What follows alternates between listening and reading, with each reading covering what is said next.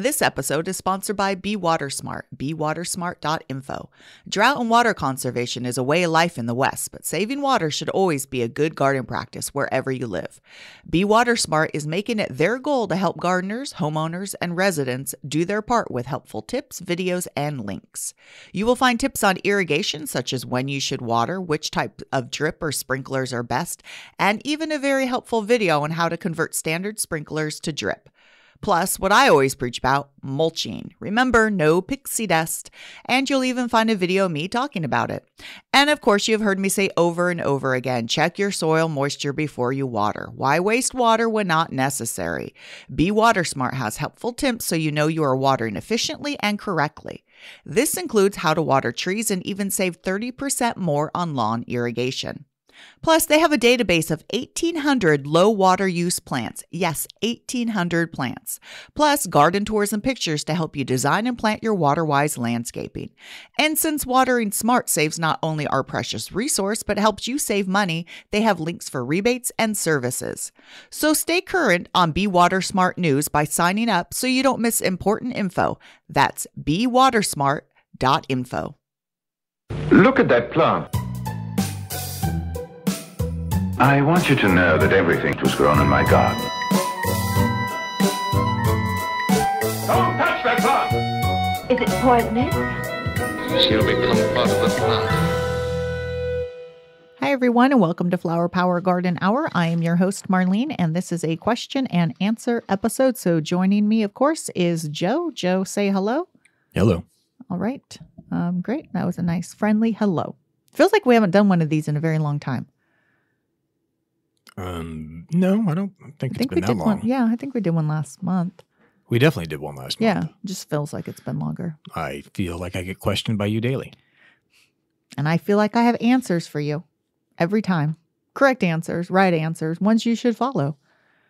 So anyways, let's see what's been going on. This weekend, I am traveling down to San Diego with Gianluca, who was my guest on the most recent one of the most recent ones. I didn't realize that was this weekend. Yeah, it's coming this weekend. Yeah, we are hitting the road, going down to San Diego, and he has it lined up where we are meeting a whole bunch of his succulent grower friends, visiting some nurseries, and we are succulent shopping. We are going to be just two plant nerds on the road. And the cats and I have the entire compound to ourselves. You guys are going to just party it up with catnip and stuff. Don't do too much catnip. No. Yeah. Chicken, beef, maybe even some bison for Beetle Goat. Wow. Beetle Goat loves her bison. Yes. Let's see what else has been going on. Trying to remember what's been going on. See, the recorder's wrapping up. Holiday. Yeah, there's a holiday. There was Thanksgiving. Yep. We had it out. It was, as usual, we have non-traditional ones, and I know people say that, but how many people pull out a Victorian couch out of their barn and just stick it between the barns and sit there? I mean, a lot of people don't have barns, but anyways, we had a couch outside and we just sort of sat around, and we did not have Thanksgiving turkey. We had tri-tip, and your parents brought my favorite food, the egg rolls from King Egg Roll. That's if I was stranded on an island, what food would I want? And it would definitely be King Egg Rolls. Egg rolls from King Egg Roll in San Jose. Yes. Yeah. Exactly. So we took our niece on a bunch of different rides in different vehicles. That's not our goddaughter. Whatever. Yeah. Isn't that what it's called? No, niece is when it's a blood relative. I mean, she calls you Uncle Joe. Yeah. Yeah. So then what? Yeah. Yeah. I mean, is it tougher? Is that a sibling of yours? No, but they say, I think the norm is aunt, uncle. Yeah, but then generally, that's just what kids call as a term of endearment. But when we're talking, we just say goddaughter. Oh my God, whatever. Whatever, okay. Hey, I have enough nieces and nephews. Well, I have to buy her presents anyway, so it doesn't matter. I was going to say I have enough I have to shop for. So, yeah, we took her around. If you're disowning our fake niece, apparently, glad you did it on air. No, you're a great aunt. That was sort of rude of me. I'm like, oh, God, she's not our niece. Oh. Hey. I wish she was. I'm actually taking This is just backtracking. this is really no, because it gets worse. I'm taking dibs. It's like I'm starting to like get the kids really good presents with them knowing it's from me, because when we're older, we're going to need to be taken care of. So basically, it's my care is going to the highest bidder, and I'm fine with that. You stated that completely wrong. Your care is going to the highest bidder. You are the bidder. Oh, well, I am the bidder. Anyways, okay, let's continue. I'm trying to think of any. I really can't remember anything. Let's just answer some questions, and I'll think of things as there had to be other stuff. Yeah, What but I else? can't remember. You've been doing a lot of cleanup prep work, I feel like, around the gardens. Yeah, that's just actually no. I feel like I haven't needed people to see pictures, and they're like, "Wow, that's so much work." No, I mean this time last year we were planning the raised beds. We hadn't started them. There's a lot of prep work, but I told you, I said once things are getting going. You've been outside a lot doing stuff. Yeah, there's always stuff to do, and I enjoy it. I don't have to. So Okay. Weed control feels like a lot of weed control. there's lately. always there's always weed control though. I don't enjoy that. Yeah, if there were no weeds, then there'd be a lot less stuff to do in the garden. You have some of your winter greens coming in because you told me last week you're going to show me what I can pick and use. Yes. Okay. Yes. Haven't done that yet. No, I haven't. Yeah. But yeah, the broccoli's coming in. It's trying to bolt a little bit, and bolting means it just, broccoli when you eat it, it's the flower head, and it could quickly form some florets and then go to flower. But mine got to a decent size, and I've been cutting it. But definitely we've had, it was sunnier and warmer for a while, and that was just causing them to bolt. But harvested them right before. And I mean, the thing I like about broccoli too is you cut the main head off and all these little side florets come off. You could eat the stems, you could eat the leaves. So that's why I prefer it. I always say, oh, poor cauliflower. You just get one big head and that's it. Cabbage, that's it. So I always feel like broccoli gives you so much more. That's why I plant a decent amount. And of course, kale and harvesting some radishes. Forgot what radishes I pulled up the other day. It wasn't until I pulled them up and saw what they were. I was like, I'm the most unorganized gardener. I have nothing labeled. I always think I'm going to remember what I planted. Nope, I know, Joe. Yep. All right, I'm sure I'll remember more. So let's just start answering some questions, and then I'll go off on some tangents about things I remember. Fine. Okay. Water was going to be one I was going to bring up. Like it seems to be the lack thereof. Yeah. Scary. Yeah, we had big rain early in the year, right? Early in the winter. We literally had one day of 6 inches, and that was it. Yep. We're supposed to get a smattering of rain tomorrow. I heard a rumor about a snowstorm coming. Yeah. I mean, we rely. It was just on a bad text chain, potentially from unreliable people. So I don't know if that was true. Oh, well, I heard that maybe 6 to 8 inches in this. You were on the snow. same text chain, probably. So. Or that was the local news. Yeah. So, and then we're supposed to get potentially more rain Thursday, but we need it consistent.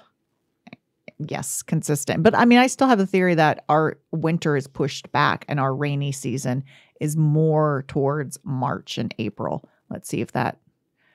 But I would like it to get a little bit early, because the scary thing is if we don't get a lot of rain, I may not be planting a vegetable garden. Simple as that. I know you shake your head. Hey. You've been through, I swear, every year there's this is my last garden. For one reason or another. Remember when we had the severe drought several years and I let my garden go at the last house? Yeah, but that's because you got tired of it, like got overgrown and you were like, I'm out. No, because it was more so that I know our neighbors by us, their wells were running dry and you could see everything. You could see who was irrigating from the street, and I didn't want to be. I didn't want nasty notes left on it. But anyways, okay, let's go. It's a cactus question. Okay. Not sure. This is from Susan. Okay. And she doesn't know if there's a methodology to removing new growth on her cactus or if she even can. Okay.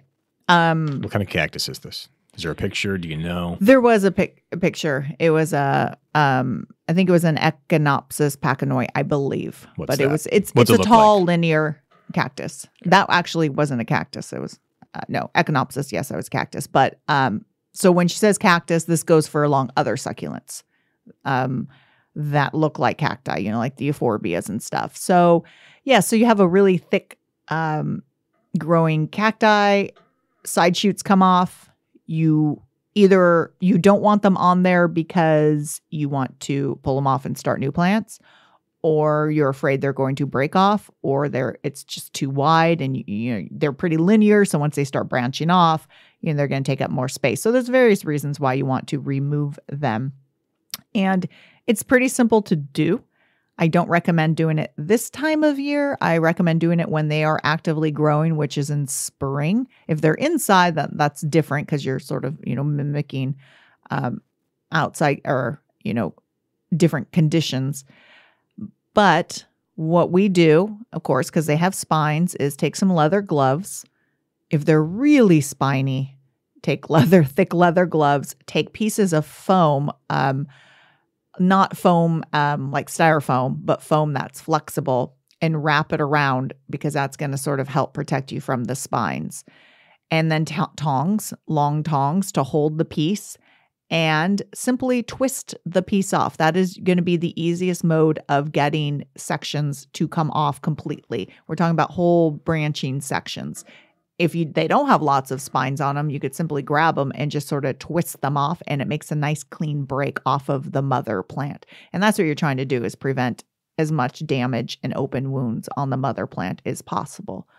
So once you've done that, you're going to take that piece and you're going to place it upright in a pot with no soil or anything where it could stay upright, out of direct sun, out of freezing cold, and let that wound at the base where you've just twisted it off heal and callus until it's firm. And that could be as much as, a week to, several months. But if you twist it off, you're also preventing a bigger wound. So if you were to, cut half of the section right into that piece, you're creating a large wound, and that's going to take a really long time to callus over. So, and then from there, once it's calloused over, then you could plant it up in direct pumice or a very loose succulent mix. So no, you don't need to remove it. Yes, you can. And the best way is simply to twist it off however way. If you can't twist it off, take a straight blade, not serrated, because you don't want to create jagged cuts. Take a straight blade, really sharp, and then just simply, slice it off the closest you can to the piece and to the mother plant. And that's it. Okay. And I think I've asked you before, nothing that you put on the open wound? No. If when in doubt, you can dust a little sulfur dust. It's a natural fungicide. Okay. Yeah, that's it. But you wouldn't do it proactively as a preventative? No, I wouldn't, especially since you're going to want to be doing this when there's no, I wouldn't do it on a really foggy day. I wouldn't do it with rain coming. You want it to be sort of a sunny, dry day, so no excess moisture gets in there. So is it best to wait till spring, summer? That's what I was saying. Spring, dry time in spring. Got it. I mean, it's not necessary. It's just for the plants to heal. That's when they're doing more active growth and they're going to heal quicker. Okay. I think that's good enough. All right. Last year after Christmas, I put my 2 poinsettias out on the front deck and watered them. They lived all year long. I moved them to a place where we do not turn the lights on and it stays dark in hopes that they turn red. Is there a nutrient that I can give them to help them enhance their redness? Okay. So this actually was my segment that I did on Good Day Sacramento today about poinsettia care. First question. Yes. The whole darkness thing. Yes. That's real? Yes. Oh, Okay. yes. Why? A day length. Yeah, but why does it make them red? Red versus what? Green. Red versus green. Yeah. Okay. So if they're in, is it a certain amount of daylight? Yeah. Yes. Yes. Okay. Yes. It's the day length. Yes. So, okay. So you say I'm going to go through just buying a whole poinsettia. You buy a poinsettia. They're everywhere except for, because I was buying some for the Good Day segment a couple of years ago, I remember seeing some of the most beautiful, i.e. gaudy poinsettias, pink splashes and almost purple maroon bracts and pink swirls, all these beautiful colors. It was almost like obscene. I went to go look for some like that, and the most crazy one I saw was just a red with white splashes. So I think what happened is last year was COVID. no one was really decorating or celebrating maybe. So the growers anticipated for this year, hey, let's just pump out some, reds and whites and a little bit of pinks and let's not go crazy. That's maybe what happened. I'm hoping next year there's a lot more crazy ones. So anyways, so you go to the store, you buy one, it's in that gold sleeve. When you water, make sure you remove that sleeve so there's not standing water in it. It's going to be in a heavy peat soil, which holds a lot of water. So you're probably not going to have to water it very often. You don't want to overwater it because it will rot.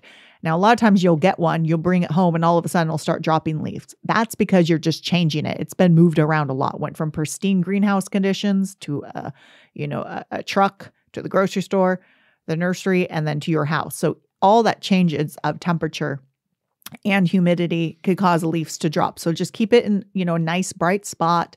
Keep it on your table if there's, if it's bright. And then, like I said, water it only when it's really light. You could lift it up, and if it's woo, that's really light. So, and the top several inches are dry. Now, remember, peat's really hard to re-wet when it gets dry, so you don't want to get it bone dry because then you're going to have to really soak that root ball to rehydrate it. But, it's keep it away from heater vents in the fireplace too. But as it ages and as the season goes, we turn, into January, it's going to get leggier and leggier. What I mean by that is it's not going to be that nice, short, compact bush that you got. Because in the wild, believe it or not, they could be pretty tall shrubs. They're native to Mexico and they grow as perennials, but they don't grow as perennials here because once you're done with the holidays, yes, she moved it outside because it can handle it, but it can't handle temperatures below 50. It doesn't like temperatures below 50. So if you have it outside and it's 50 or below, it could die. That's how sensitive it is. So you could bring it in. Now, if you want it to, so by the time you move it outside, if you have it year round, it's just going to grow and it's going to be green. So how do you get it red or whatever color? You cut it down to 6 inches or so, 6 to 8 inches or so. Then it has to be in complete darkness for 12 to 14 hours. 8 weeks before you want it to be in pristine color. So count back, for Christmas, if you have people over and you want it to look perfect, count back 8 weeks. And you need to keep it in the dark. And I mean dark as in not street lights, not your porch light. It has to be really, really dark. So that's even going to inhibit the color change on that. And so about 8 weeks of 12 to 14 hours of complete darkness. The rest of the time, it does want light. And then that should color it up. And since you cut it back, it should then be bushier to bring inside. You ready for questions? Yeah. Okay. Do you know what the actual red coloring is coming from? Well, it's an anthocyanin pigment. Okay. Why does that come about via darkness? Yeah, that's a good question. Well, most likely, okay, so what you're looking at are leaves, and they're not petals. They're actually modified leaves called bracts. Got it. The flowers are very small, and they're in the center of that when they leaf up. So basically, when the flower changes into red bracts, it's also flowering at the same time. So, of course, that's going to act as an attractant. So basically, it's a pollination mechanism. So instead of having petals do the attractive pollination part, it's using these big giant bracts.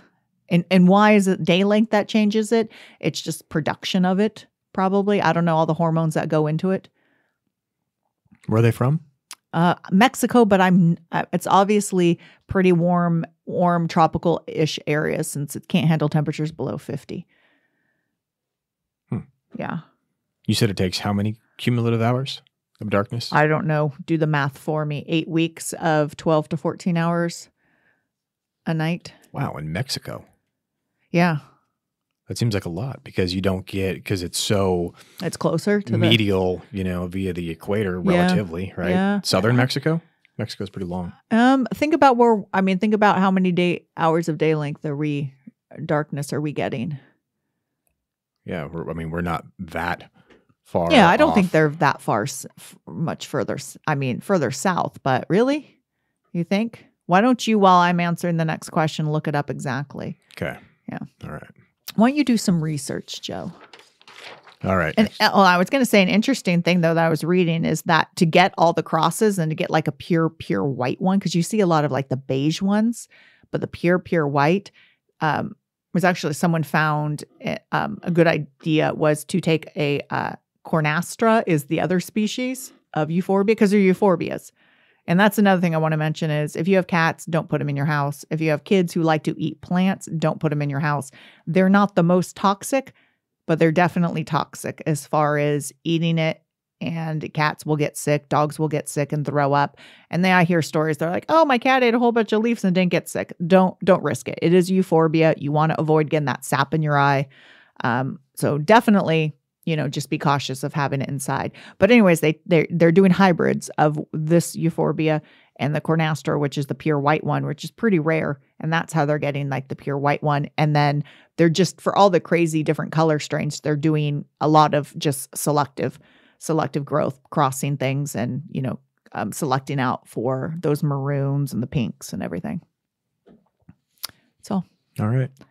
So you're going to look up to see where it's at exactly in Mexico?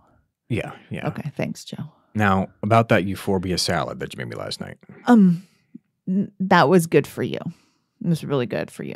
How are you feeling, Joe? Feeling good? A little tired. Joe, can I have you sign this paper right here? Right here. Just ignore where it says life insurance payout. My Plumeria outside. I had my Plumeria outside all spring and summer. Seems really hardy now. I move it into the sun during the day and night. I move it by the house and put a plant cover on it. Should I leave it outside or bring it into the garage or house now that the temperatures are dropping? Okay.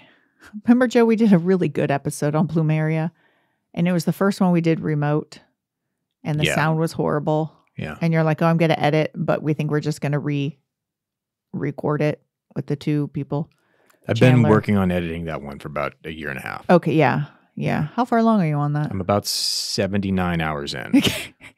No, but on the podcast, you're 79 hours in, but 5 minutes into the podcast, right? More like 8.5 minutes. Okay, great. Yeah, so it's probably just easier. We re-record. It'll be the same people, same information. But yeah, I wanted to put that one out quite a while because we do get Plumeria questions. Hi, Jill. Hi, Chandler's mom. Okay, anyways, all right. So Plumerias. Oh, wait a minute. She's going to be listening to this. So, I better get this right. I always say I'm not, an expert by far with Plumerias. I've grown them. I've killed them. We have them at work. I love them. There's one called Jungle Jacks. It's a nursery down in Vista, and you go online and it's just like eye candy. Oh, so many gorgeous Plumerias. And that you can't even smell, and the fragrance is something that's just fabulous about them. So we have some at work, and they're not in the greenhouse. They're between our greenhouses, tucked amongst other plants in pots. So they survive the winter just fine because it's pretty warm with the greenhouses and the plants. So if you have an area that's really covered with plants up against a house, yes, they could grow outside, but when in doubt, yes, bring them in. Generally, they can become tree sizes, but generally that's not what we see in areas where it gets cold. So if it's in a pot, bring it inside. It will drop its leaves inside. That's completely normal. Don't worry about that. Of course, when a plant drops its leaves and it's dormant, you want to cut the water back greatly. And, by the time the sun and temperatures warm up, you move it outside and it'll put on leaves. So inside, keep it by a bright window. Yes, you could put it in a garage, but make sure your garage isn't as cold garages still could be pretty darn cold. And the risk for the garage is there's not a window, so it's not getting light. Yes, it's not actively growing, but you don't want it to be in a pitch dark garage all the time. So if you have a window in your garage, great. If that's the only spot you could put it, for sure. 2 months of being more dark is better than it freezing outside. A covering, yes, you could cover it up against the house. But really they don't want to be in temperatures 40 below. They'll literally could freeze at 32. They're full of water. They're pretty much a succulent. I consider them succulent sometimes. So yeah, that's So she's moving it into the sun and then moving it up close to the house.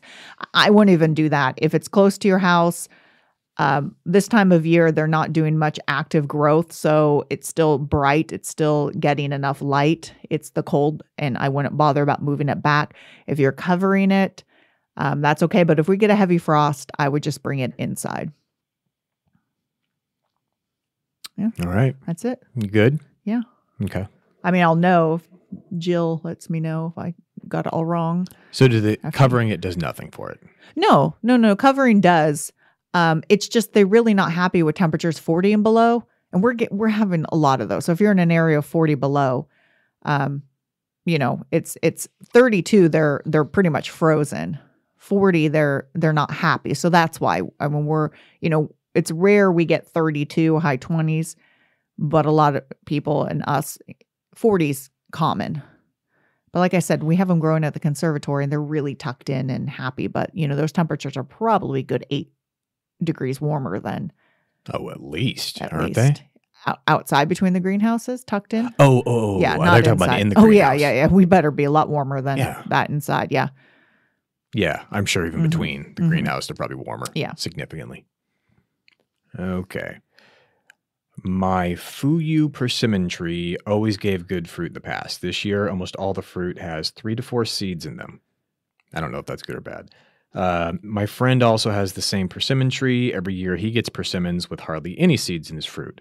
What could be the cause of all the seeds showing up in one year and not another? This is from Liberato. Oh, people love their persimmons. It's hit or miss. What kind of Fuyu persimmon? What kind of persimmon is that? That is the shorter, the flat one. Yeah, the flatter one. The Haichia is the more heart shaped, softer one. The big one. Yeah, the bigger one. Okay. Yeah, and I don't know much about persimmons because I'm not a big fan. They're beautiful in the fall with all the fruit hanging on them, but some people just go crazy. Your dad is like the dehydrating master of persimmons. Yeah, that's the only way I like them. Yeah, a lot of people prefer them. I mean, a lot of people prefer dried fruit. But yeah, some people go crazy. I mean, I'm not saying they're not bad. It's just they're not my favorite. Our neighbors have them across the neighbors? way by the ish. Okay. Yeah. Yeah. Yeah. She asked me the other day if we want some of the flat persimmons. Yeah, I'll try drying some. That's what I said. I said, yep, we'll dry them. Mm-hmm. Yeah, I mean, I do eat them. It's just not, some people are just crazy. I don't know if I've ever had a hydrated persimmon. So the Fuyus, when they're dry, when off of the plant, are like the consistency of an apple. Yeah, I know that. Oh, excuse me. The Haichias are like a soft plum. Pretty sure I'm getting this right. I'm sure there's people out there like, no, it's the other way around. But no, I'm pretty sure it's okay. Right. So you talk about, what's it called again? The big one? Haichia. Okay. So there's one source for that if you want to learn about those, I believe. Is that Huelhauser? Yes. It's the very famous Huelhauser episode. Mm-hmm, where he goes and they dry them in full size. Full size and like a smokehouse almost. I thought they just hung them like That's what I mean. outside. It just looks like that. Yeah. But in terms of visually crazy, what it looks like. Crazy. Well, that's the old, is it Japanese way of doing it? Yeah. Yeah. That farm that they were doing it on was right up in, what's the... I want to say Loomis, but no. No. Not even that far in the foothills. Newcastle? Not even that far in the foothills. I don't know. Granite Bay. Oh, wow. Okay. Yep. That's where it was. Okay. Okay. So yeah, you obviously you don't want seeds because it's easy, eating it. You don't want to have to deal with seeds, cutting it up and dehydrating. You don't have to deal with seeds. And they're pretty big seeds if I remember correctly. So why is this going on? Well, interesting thing is that they are either male or female plants. Of course, the female is going to produce fruit. And you don't necessarily need to because they do this weird thing called parthenocarpy, where they literally could form fruit without being pollinated. Pretty amazing. I wowed you with that. That's why you get seedless citrus sometimes is same way they swell up and without seeds. And every once in a while you get one with seeds and you're like, wow, why did this have seeds in it? It's because it's literally without pollination. It's swelling up.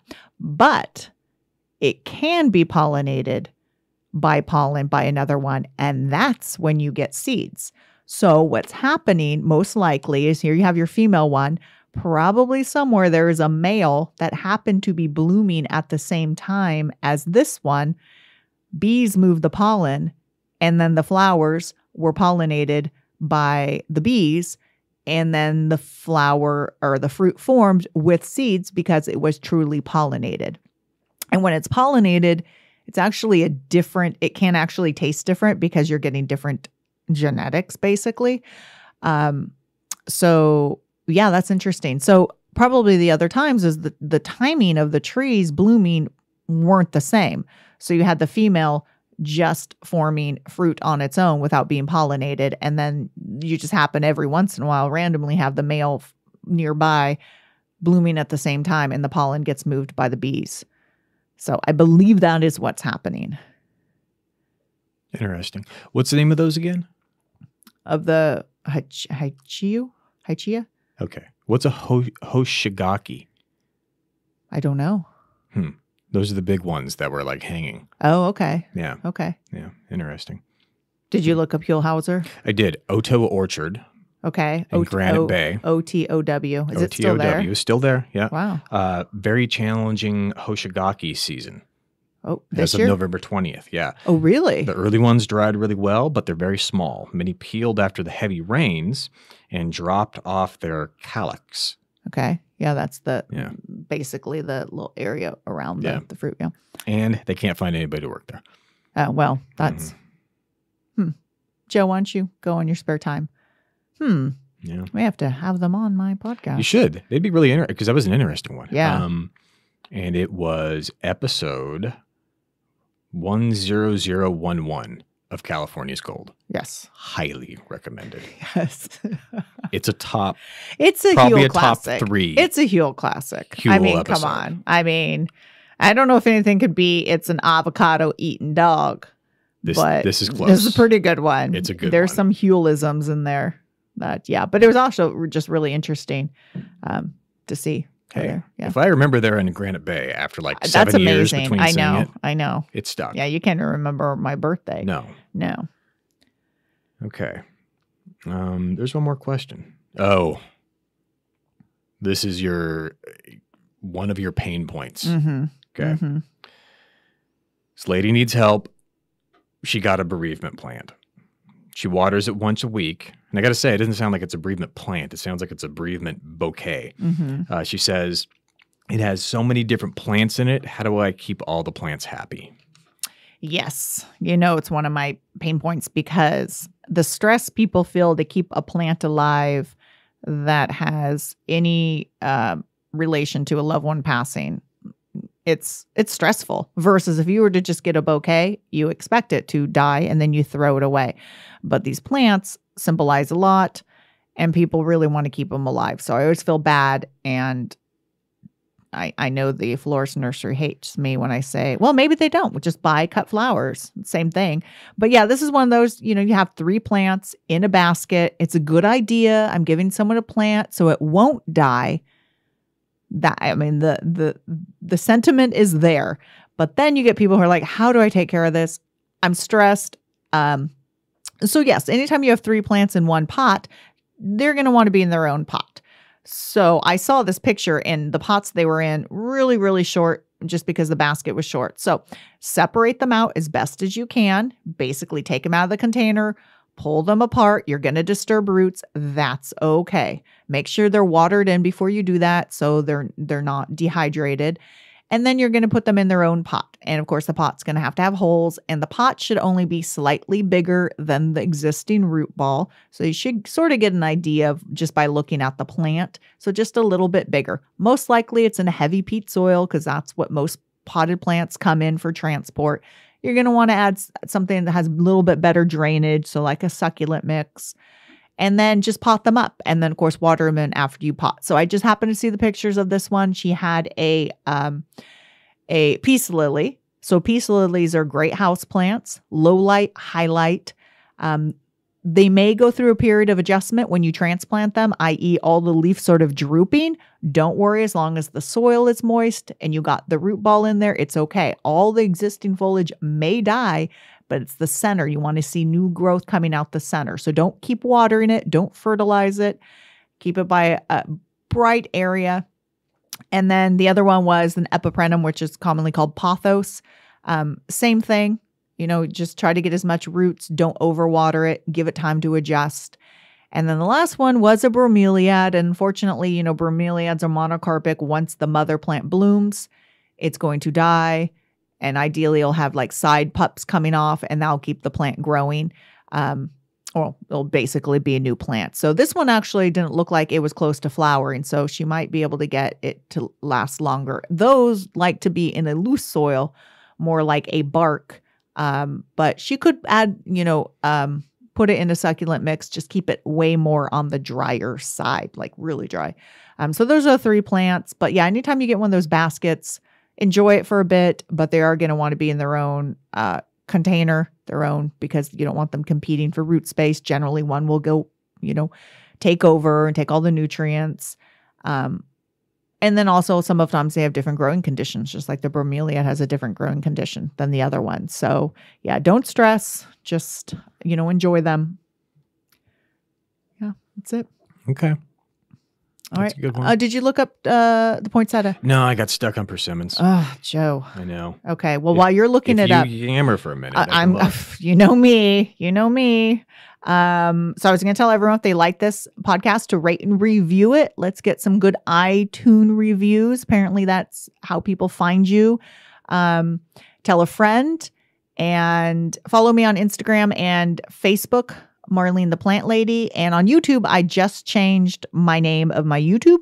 So it's Everything Gardening with Marlene Simon. But if you already follow me, you don't need to do anything. Just note the name change. But if you don't follow me, I'm starting to put more videos out. I haven't yet, but I recorded 3 today. So I'll be editing those and putting those out. That's sort of like a goal of mine, is to do more YouTube stuff.